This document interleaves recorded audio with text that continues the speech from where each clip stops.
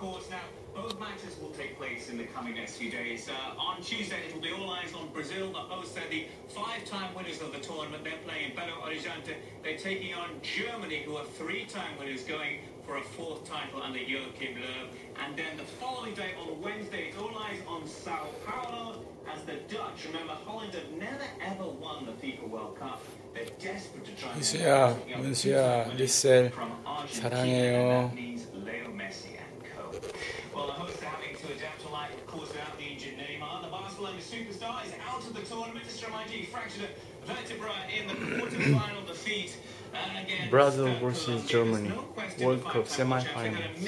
Brazil will play without injured star Neymar. As well, not to mention the 4 goals he scored.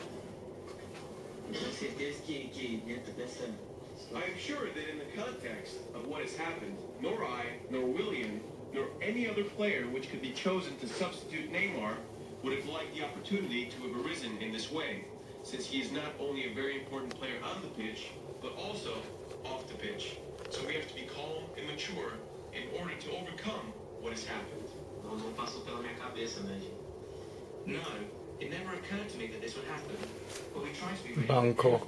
I have never started for Brazil, so if I were to do so for the first time in the semi-finals of the World Cup, that would be incredible for me. I am calm and ready for anything Coach Scolari needs.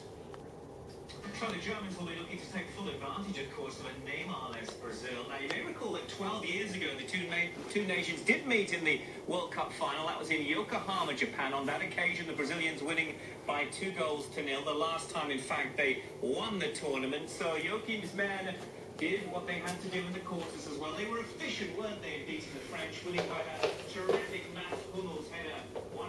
And it seems they're ready to go again against their hosts.